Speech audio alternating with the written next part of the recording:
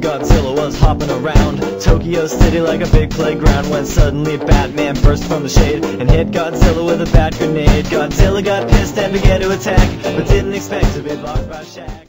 Hello, I'm Victor and this is The Junkyard. By Jove, did I have a deuce of a time coming up with a subject for this month's Roundtable theme of mainstream fanfiction, as well as one that would fit within my own extended Halloween theme.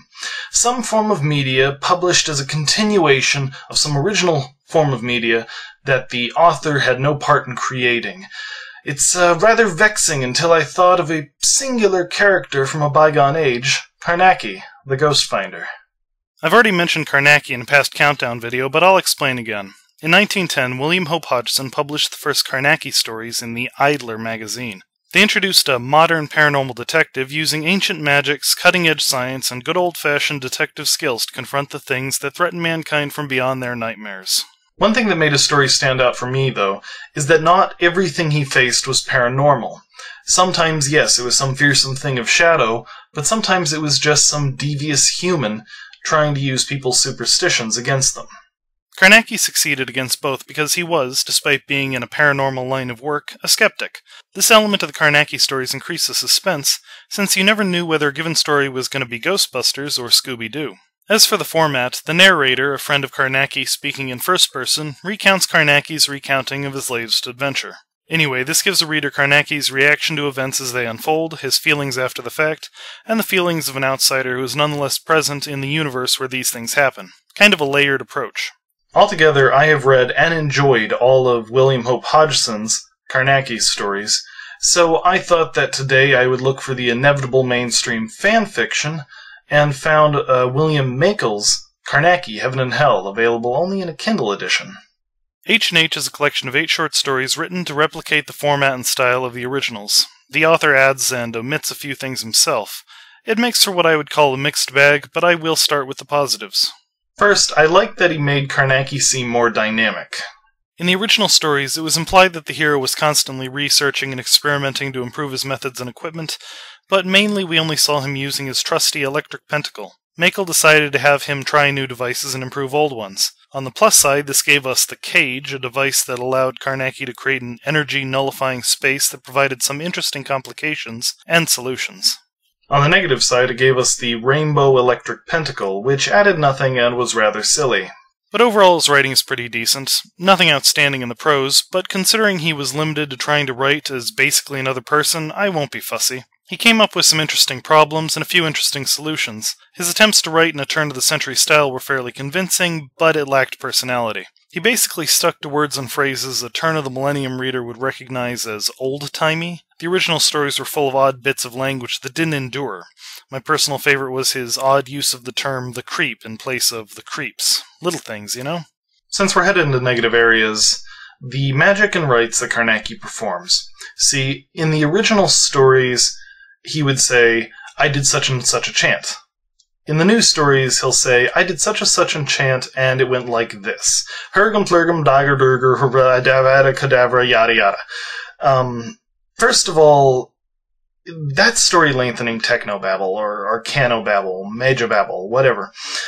Secondly, is it really wise to be reciting these chants to the people you're telling the story to? I find that summoning an elder demon is a good way to ruin a quiet night. Speaking of Carnacki's listeners, I was torn on another of Makel's editions. In the original, they didn't have a lot to say, nor much personality. The new stories flesh them out a bit, which I like, but at the cost of making them a generally annoying distraction, which I don't. They almost never added to the narration. And now the big crime of these stories, the make-or-break thing that broke. There's no Scooby-Doo.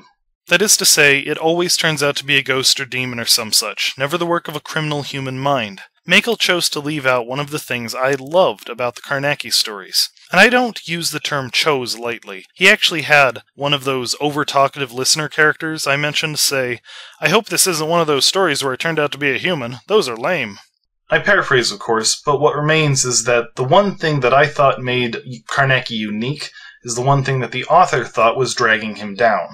And lastly, I want to get to a few points that I don't think say anything for or against the book. The big one, Every character in this book drinks and smokes like a fiend. I'm not sure why this is such a big thing, but Makel is constantly having characters down alcohol and suck tobacco at every possible moment. When they're not doing it, they're wishing they could. It's distracting.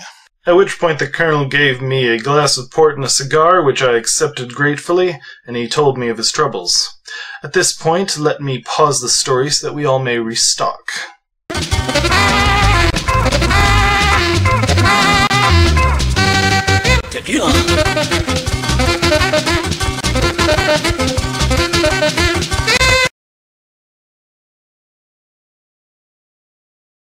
Anyway, one other issue that came from the book itself. See, I got the Kindle edition, but I don't have a Kindle, so I got the PC version and read it off the computer. And in that version, at least, there's a weird thing where a few chapters are pasted in twice. So the last word of the chapter will, after a space, be immediately followed by the first word of the chapter, which starts all over again. I get the impression that the Kindle edition of certain books have these odd glitches, so I don't know where the problem originates, but if you decide to read this one, be warned.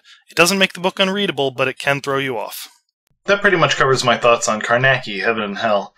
I wasn't impressed, but it was well written enough to keep me reading.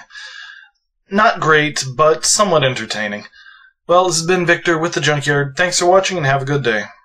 Then Gandalf the Grey and Gandalf the White and Monty Python and the Holy Grail's Black Knight and Benito Mussolini and the Blue Meanie and Cowboy Curtis and John B. the Genie.